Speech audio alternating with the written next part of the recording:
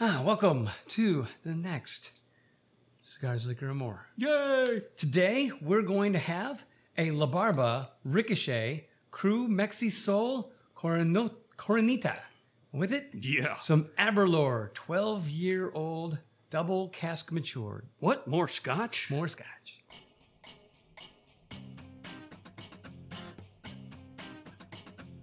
Thanks for tuning into Cigars, Liquor, and More as we join our buddies Bill. Howdy. And our other brother Darrell. Smoke up, Johnny. Relaxing through 2022. Broadcasting from our studio speakeasy as they talk about cigars, liquor, and anything else that comes to mind. All right. Well, the La Barba Ricoche Cru Mexi-Sol Coronita is the blue label Ricochet. So they've got another Ricochet. They came out with a couple other ones after the standard orange label. This is the blue label. Blue. It's a 54 by 5.5.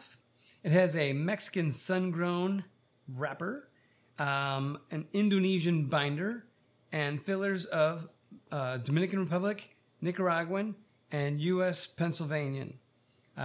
Don't forget that this is made in the Tabacalera William Ventura factory, and Tony Abelardo is the blender.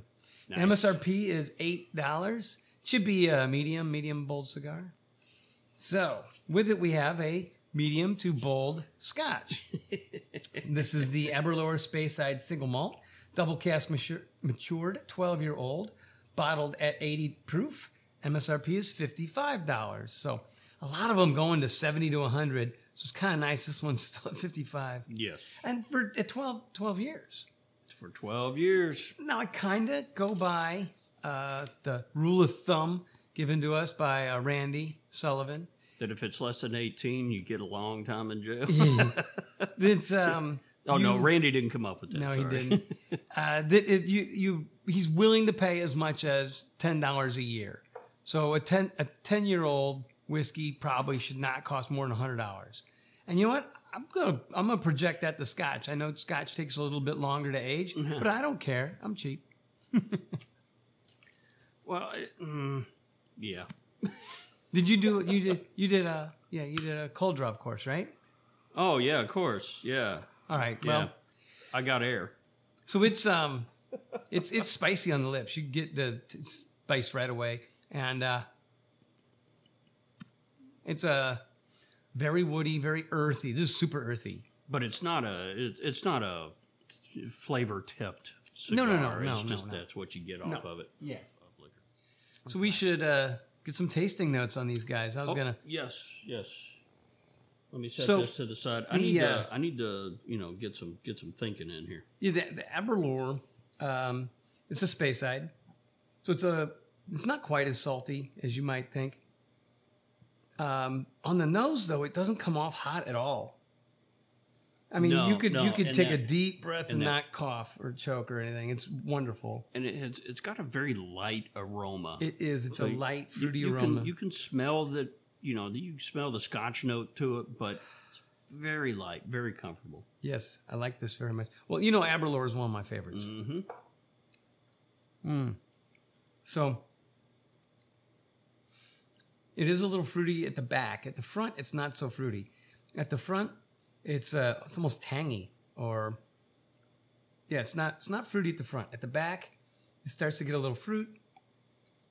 I like it, but it's really mild. It's not so sweet, actually. Some scotches can be pretty sweet. Not quite rum sweet, but pretty sweet. This one's not sweet. This is a very middle of the road. It's not dry. It's not sweet. The La Barba, we're good. We're probably half inch in now. Mm-hmm. So the cold draw was really earthy, really spicy on the lips. Once it's lit, some of that spiciness on the lips it's not as strong. Yeah, the spiciness isn't as prevalent. The earth is there, and I get kind of a nut flavor out of it, and maybe even an herb. And I've never gotten something I would classify it. Oh yes, I have, because grass is classified as an herb. So I've gotten grass before, and hay. I've gotten wet leaves and hay. It's none of those. I don't know. For me, this is earth. It's really smoky. For one, I'd like to add that this kicks out a lot of smoke. This is a very smoky stick, but it's got it's still very earthy. So the cold draw wasn't fooling me. It stayed. It got you some of what you were expecting. Yeah, and you always appreciate that. I do kind of like that. But there's like a paper or a cardboard with it. It's like earthy with a little cardboard and a little must. That's what I'm getting. Yeah, there is a little must in that. But I'm liking it so far. Then this is not the first Ricochet I've had, but this is the first of the Blue Label Ricochet. Blue. Yeah, same here. Yeah. And this is definitely different than your standard orange Ricochet. I mean, this is not the same stick. So I guess it is a little special, as he was calling it. Definitely a little different. Yeah. So, good start. And that's what you want if you get a different color band. Retrohale, not terribly aggressive. It's a pretty mild retrohale. It's a little pepper in the back end. It's not going to choke you. It's not going to make you sneeze. Yeah. It's real nice. No, you can do a retrohale pretty easy on this one. Mm-hmm. Yeah, it's pretty good. Now, with the Scotch, the combination, I feel, is simply neutral. There's nothing. In fact, I've had, as you can see, the Scotch already. Mm-hmm. I think it may be detracting from the Scotch. I think I like the Scotch better on its own. Because I really like this Scotch, and right now it's sort of meh. And that's disappointing. So I think the cigar is taking the Scotch down a bit. So it's making it milder if that's what you like. When I take a drink before I take a puff, some of the earthy flavor tones down a little bit.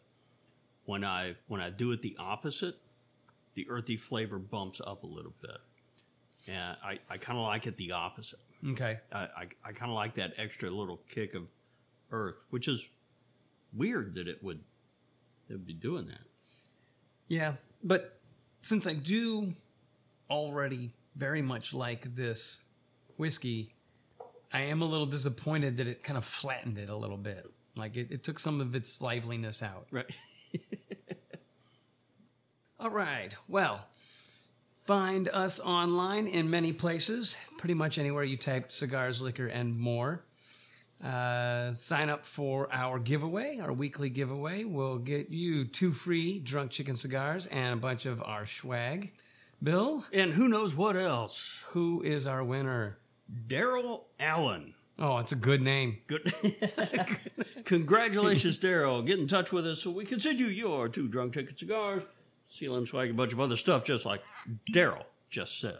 Well, since his name's Darrell, if he doesn't call or whatever email, I think I should smoke the cigars. You think you should get those? Yeah, it feels right. Darrell, you better hurry up and get in touch. He gonna smoke them.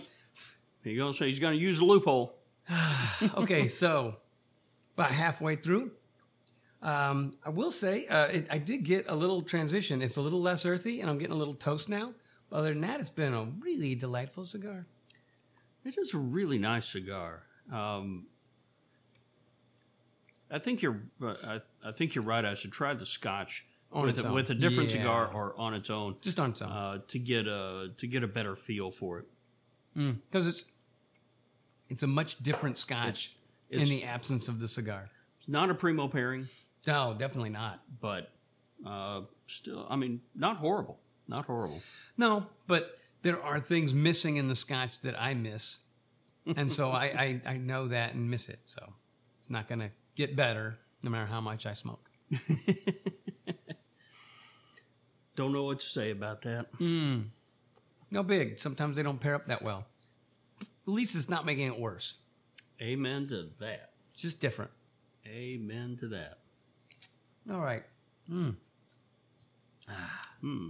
I do have to do a little correction. Do a little correction. That's a minor correction. It's minor. I could probably let it go. Yeah, and I'm just gonna just see fine. that. I got a little thing like that, but it's gonna go away. So the flamethrower here, which that looks like a teardrop. Yeah, I'll adjust it later. But it had stopped It's working. a little high, yeah. It had stopped working, and I got it going again. You can solder with that, I'll tell you that. Yeah, no shit. Okay. I mean, yeah, you sure can. Well, we're in the final third. You have some tasting notes? I feel like it's gotten milder. I feel like it continued to get milder as we went. Well, it did. I didn't mention it before, but as it went along, I started getting a little bit more of a coating in my mouth. Yeah. Which I attributed as being, typically attributed as being, heading towards bold. Well, yeah. This didn't really head towards bold. I still put it in a medium category, but that coating has been dissipating really fast with the liquor. Yeah. With the Scotch. So works out pretty good. As far as the tasting notes, I kind of stopped thinking about it. It just became cigar, right? Yeah, it just became a comfortable cigar, and I just honestly kind of stopped thinking about it, which isn't good for the show, but it's good for the cigar. Yeah, I mean that's a real valid thing to say. Hey, this cigar has been so easy to smoke. I haven't had to think about it. But it does want to stay lit. Well, I haven't had that problem. I'm not sure. Do I need to start reminding you when to take a drag? No, please don't. Benny. Oh, well, I know we're not at the end of the cigar, but we are at the end of the show. Yep. So why don't you, since you have been thinking about it, why don't you give us a recap? All right. Well, I mean, the cigar is really nice. It was a good, smooth cigar. It's real easy, and didn't like you said, we didn't have to think about it too much. I didn't like it with this Scotch. I think the Scotch should probably be drunk on its own. It's a great Scotch by itself. Maybe doesn't pair well with cigars. Can't wait to try the Scotch on its own. You need to pick up this La Barba Blue. I feel better. Heck yeah.